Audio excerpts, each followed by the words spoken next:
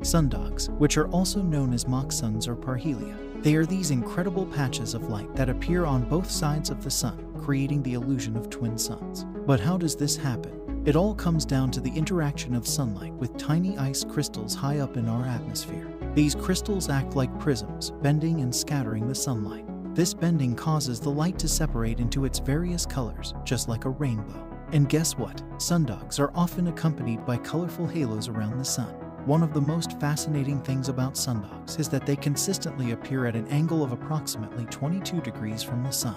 This angle is critical to the formation of these guardians of the sun. So, why are they called sundogs? Well, historically, they were seen as faithful companions to the sun, appearing on either side of it. Just like loyal dogs, moondogs. When this phenomenon manifests itself in relation to the moon, it is called moondogs. Just picture the moon flanked by two shimmering patches of light. It's a sight to behold.